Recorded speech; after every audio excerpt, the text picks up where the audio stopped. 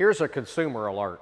If you're taking your vehicle to John Eagle Collision Center thinking that they are going to restore your vehicle according to the manufacturer specifications, realize they're not. They are required to do so, and they don't. Here's a classic example. Honda demands and requires that its roofs be welded. What John Eagle do? They use glue. If you think that if you have chosen John Eagle because they brag about how they restore your vehicle to the manufacturer specifications, think again. They do what the insurance company tells them to do, not what the vehicle manufacturers tell them to do. And they do that because they want to get paid. They don't care about your safety.